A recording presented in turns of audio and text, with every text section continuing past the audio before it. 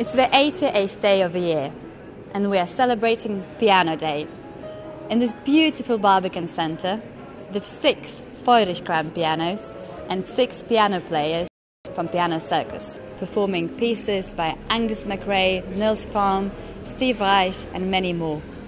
This event is part of a Piano Day global celebration with over 50 events worldwide, and is a platform for emerging and already established artists to share their music with amateurs, with old and young listeners, with piano players from all over the world.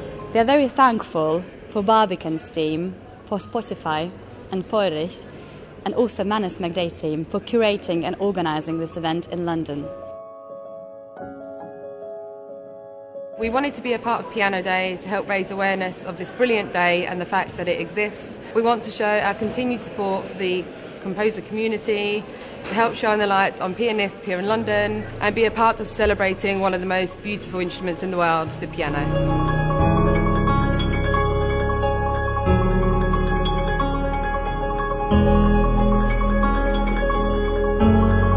I was commissioned by the Barbican to write a new work for 6 pianos to be performed by Piano Circus in the foyer of the Barbican and to be released on Cognitive Shift recordings on Piano Day 2017.